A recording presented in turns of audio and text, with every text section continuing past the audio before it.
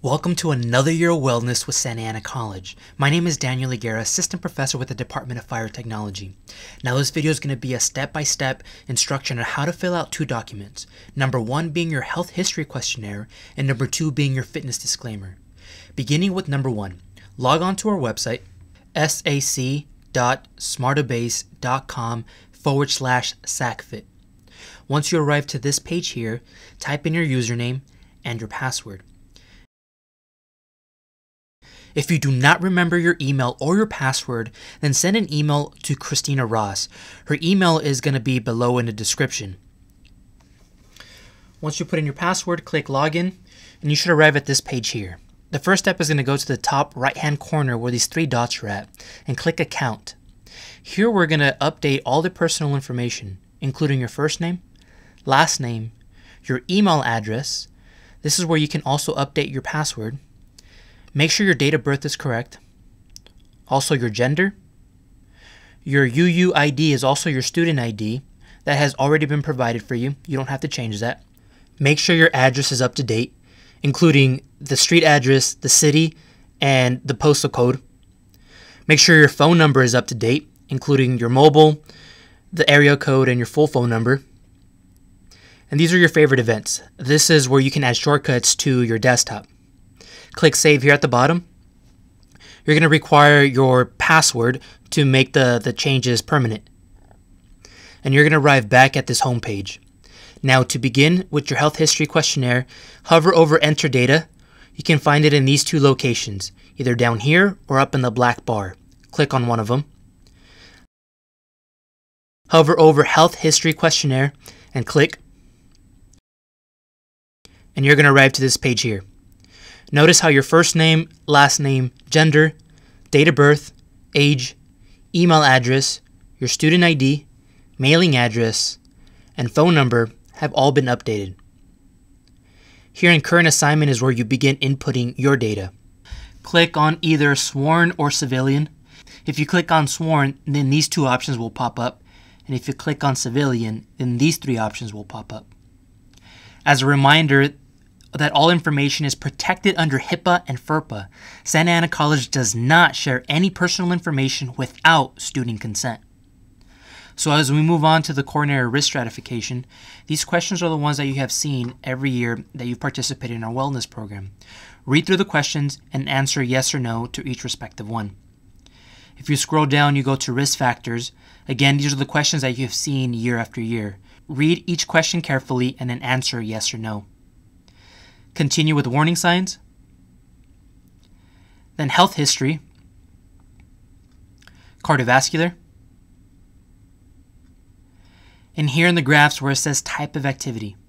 This is where you can click on each box and type in what type of activity that you've been participating in, how many sessions per week, and minutes per session. You can either click on each respective box or you can use a tab key to move from box to box.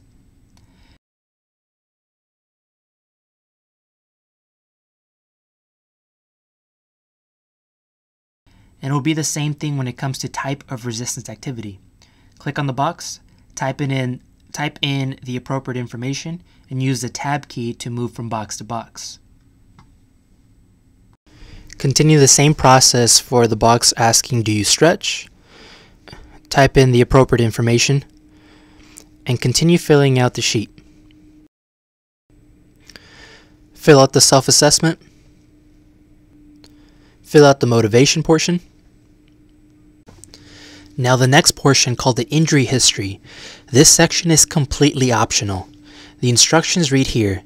The following questions are optional. Your responses are anonymous and will be used for research and trend analysis only. So to fill out this section, the first question reads, do you have any current injuries? You answer yes or no. Based on that answer, a new pop-up menu is going to show up right below. It's going to ask location of injury, and you're going to have 3 different options: upper body, lower body, and back. Based on whatever your answer is, then a new option is going to pop up. It's going to say, or it's going to ask type of injury, and it's going to ask whether it's skeletal or muscular. You choose one of the options, and then the last box is going to show up saying description or describe the injury in detail. Here, if you can describe your injury, again, this is completely optional. It is confidential. We are not disclosing these results with anybody. And the form continues. Now the question is, do you have any past injuries? You answer yes or no. Based on that answer, the new pop-up menu is going to show up, asking for location of injury. Now answer upper body, lower body, or back. The next question is going to ask type of injury, either muscular or skeletal, and then describe that past injury in detail. And finally, the last question asks, have any injuries affected your ability to perform your job duties at 100% in the past 12 months? You click on yes or no. If you click on yes, the follow-up question is, of all the shifts worked in the past 12 months, what percentage of the shifts have been affected by the injury? So here you can scroll this dowel either at 10, 20, 30, 40, all the way up to 100%. And then the last question asks, have this or these injuries caused you to miss any shifts in the past 12 months? And this one's going to be a simple yes or no question. And again, I stress that these questions are optional. Your responses are anonymous and they're only used for research and trend analysis only. And to finish up, scroll down here on the signature, use the mouse or your finger to sign or initial your name. Enter the date signed, which should be today's date, and click Save and Close on the bottom. We have one more document to fill out, and it's your fitness assessment disclaimer. To find it, click on Home on the top in that black bar. Click on Enter Data, and then click here where it says Fitness Assessment Disclaimer. Now, the purpose of this document is that you're acknowledging that all results in this test process are not reviewed by a Santa Ana College doctor or medical provider, that you are advised to review your results with your personal physician. And for you to participate in this fitness assessment and blood draw, you must provide all the information below.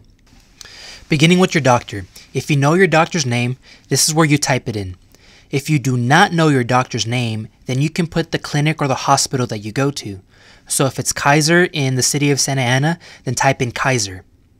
And then Google the street address in the city and the phone number, and then type it in the respective boxes. You will not be able to test unless this document is completely filled out. So make sure your doctor's name or the clinic or hospital is filled out, followed by the street address and the phone number. Lastly, scroll down and then use a mouse or your finger to sign. Type in your student name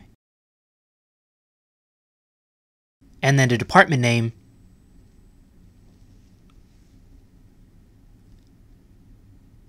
and finally click Save and Close. And you have completed all the paperwork needed. And we thank you for participating in Santa Ana College Health and Wellness Program.